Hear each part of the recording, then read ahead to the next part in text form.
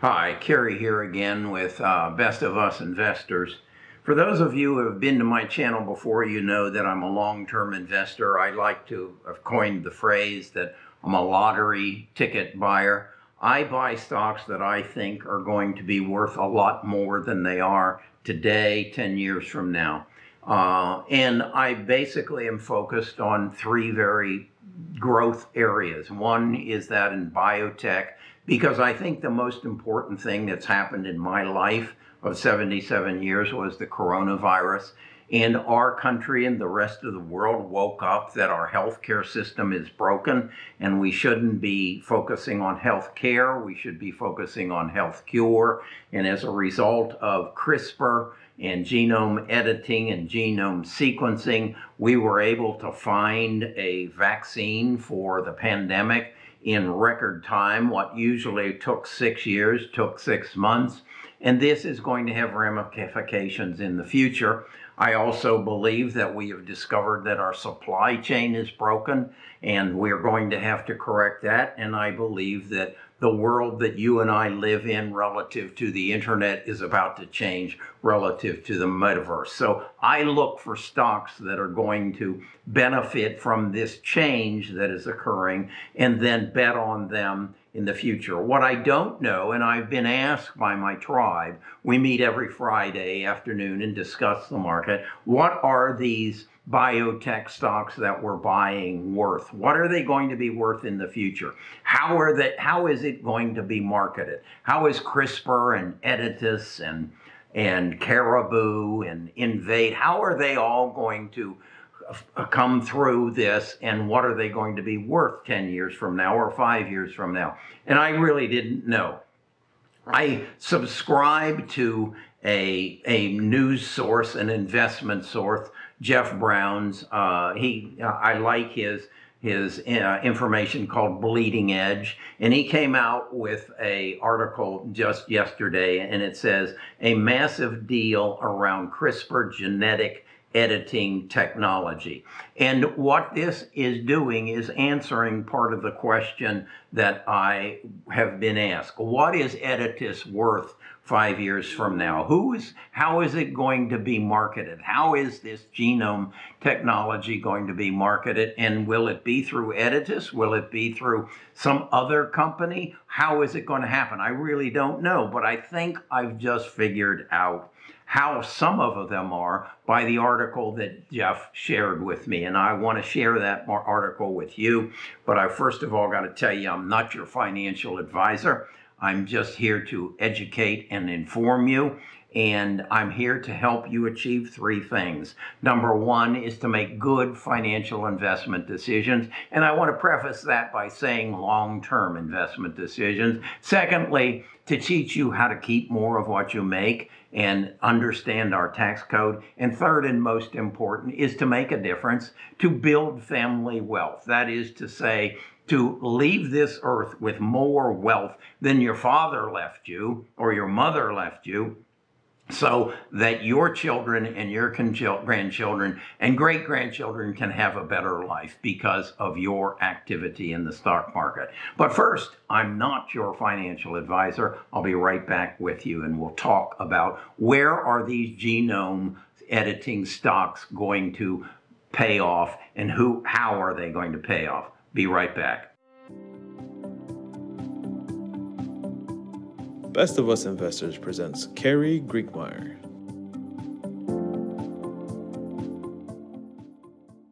Okay, Jeff's article focuses on a company by the name of Mammoth Biosciences.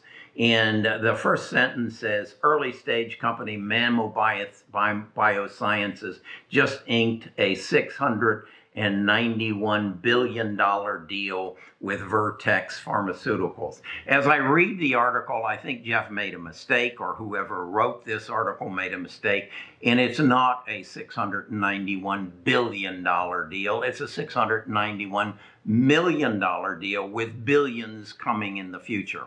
What this article goes on to say, and first of all, Mammoth is a private company. It is co-founded, or one of the founders is Jennifer Doudna. Jennifer and Emmanuel Carpentier won the Peace Prize of last year for science for their work in CRISPR.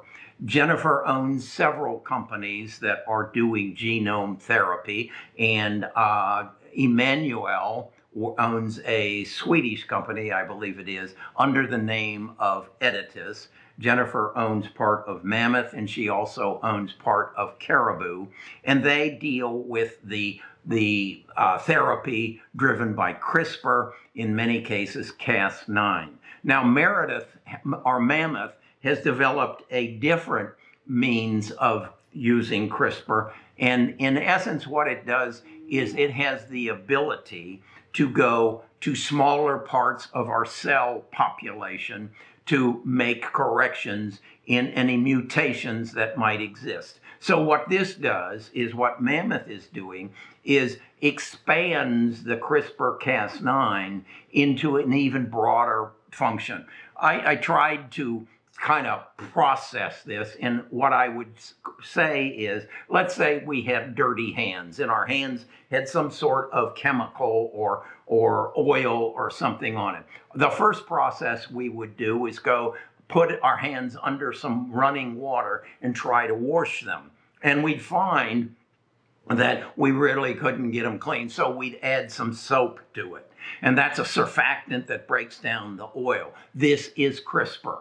Okay, and we would wash with that soap, and then, but let's say we had some other form of soap that even got in deeper to the chemical that was on, or the oil that was on our skin, and it penetrated deeper and removed it more completely. That's how I envision the next step that Mammoth has made. So with that being said, why is Vertex interested in them? Well, what Vertex basically did, they're a large pharmaceutical company. They came to him and said, look, Mammoth, we like what you're doing.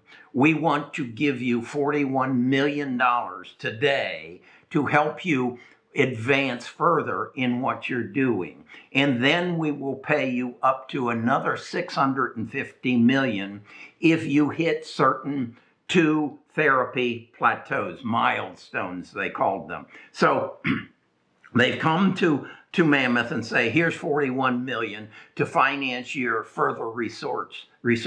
If you hit these plateaus, and what I suspect they are is stage 1 or stage 2 trials, we'll give you another $650 million, okay? That's a lot of money, but it's really not a lot of money. It's not something that we can go home and say, okay, we're going to be millionaires as a result of that. But what they then say is, if you hit these plateaus and you create this therapy, this genome therapy, using your CRISPR-Cas whatever, maybe it is Cas29, I don't know, we will then license it and pay you royalties, and we will market it. This is now worth not millions, this is worth billions, okay? So I look at that. I don't own Mammoth. I don't have access to Mammoth because it is a private company, but this is how I see that Editas, Caribou, Invate, the other genome sequencing companies that I do own are going to potentially be marketed. I used to believe that they in fact would not be marketed through existing pharmaceutical companies. They would become a marketing company of their own. So this has opened my eyes to say, okay, what I'm looking for is a buyout, potentially a buyout. At least that's the way Mammoth is going. And Mammoth is owned, or a major contributor to it is Jennifer. Jennifer also owns and major contributor to Caribou. I believe she may still have some interest in Editas. So that is where I see this going. The next question then comes is, what kind of time frame are we looking at here? And when will this be When will I get a notice from my doctor that says, Carrie, based on your past history that your mother died of cancer, your father died of cancer, and your daughter died of cancer, and when will I get the notice that says, hey, come down to the clinic here and we want to sequence your genome. We want to look into the map of your body and see if you have mutations like apparently your relative, your mother, your father, your daughter did of cancer. And we want to introduce you to this therapy that has been developed by a company called Mammoth, or maybe it's a company called Editus. And we want to put a needle in your arm and take that genome problem out of your body so that you don't die of cancer. Okay, how far off is that? Well, we got to go through that. We got to be able to prove that in fact it works. Somebody's got to have a needle in their arm. That's going to take probably at least 3 years. Okay, or it will get to the point that we recognize that's what's coming, and there's a flood of money that says I want a part of it. And then I believe that my Editus, my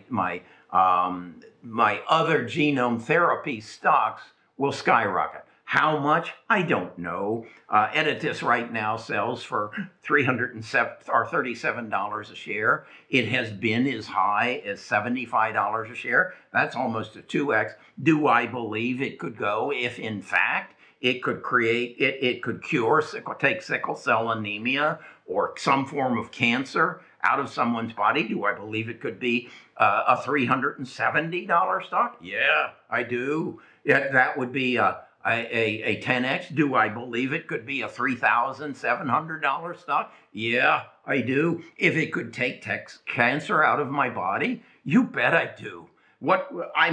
Can you imagine the savings to our country for medical care if all it took was a needle in the arm? Well, what is that needle in the arm going to cost? I don't have any clue. But if I'm an insurance company, would I be better off paying for a needle in Carrie's arm or paying for his cancer care that we're on the line for in 10 years? I think the insurance company is going to pay for it. If it could cure cancer, what about heart disease? What about Alzheimer's? What about they are genetic mutations? So if they can be cured, is a pharmaceutical company, is Pfizer, is Eli Lilly, is Abbott going to step up and say, hey, I'll give you $42 million today, and if you get through stage 2, I'll give you another $600 million, and then I'll give you a royalty off of this for all time? Yeah, I think that's where this is going. So I want you to read this article as well. But I don't want to require you to subscribe to Jeff Brown's Bleeding Edge. So I'm going to put it on my Discord. I have put it up under Insights. So if you want to get access to that and other articles that I'll be putting there that Jeff shares with me and some of the other people that I subscribe to shares with me, and if you want to come and talk about this on Friday or any Friday with our Zoom call with our tribe, you go to Best of Us Investors, give me your email address and your name, and I'll send you an invitation to our Discord. Now, the way the Discord works is first of every month, we bill the people in the Discord $10 a month. Also, you will get access to all my portfolio that I manage under this YouTube channel, and you'll get notifications of any trades that I make. If that's good for you, I think I can make you $10 a month, but if that's good for you, do it. But we don't bill to the first of the month. So you've got, today is the 18th, you've got 12 days or thereabouts that you can watch it for free and see what you think. And if you don't want to be a part of it, that's okay too. I'm not here to make money off you. I'm here to do three things. One, help you make better investment decisions. And again, I want to share with you that it's not swing trading and it's not day trading. It's long-term trading. I'm buying lottery tickets. I'm looking for the big win. If that fits your style, okay. I was just talking to a tribe member today, and he said, I looked at some of your stocks on Schwab, and they have them rated D and F. Yeah, they will, because they're not making any money. And Schwab doesn't dig like I do. They aren't looking for the lottery ticket. They're looking for the sure thing. They're going to tell you to invest in Amazon, Google, and Apple.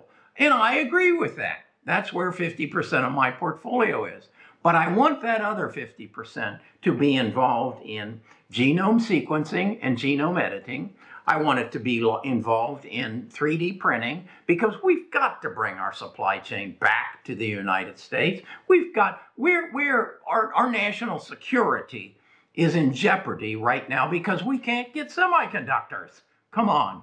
And then I want to be a part of the metaverse, because what I see happening there is what happened in 1998 when somebody said, Gary, are you familiar with the World Wide Web? What? What's the World Wide Web? I just said to somebody having coffee today that we're down at the beach, and I go walk on the beach and then come up and stop. I said, are you familiar with the metaverse? And he said to me, and this was an intelligent individual who invests in the stock market, are you familiar with the metaverse? And he said, the meta what? Huh? Okay. That's the same response I gave in 1989 when someone said, are you familiar with the World Wide Web? And then 2 years later, they put me in front of a computer and said, you're going to have to learn how to use this. I said, I don't need to do that. I'll hire somebody to do that. Now I know how to do it. Okay, that's my take for the day. I want you to read this article. Give me your name, your email address, you know the gig, and I want to share this with you. Okay, talk to you again tomorrow. Let's see, what are we doing today? Gonna ride my bike around the parks and the trails, and we got to go into Destin and do some Christmas shopping. Talk to you tomorrow.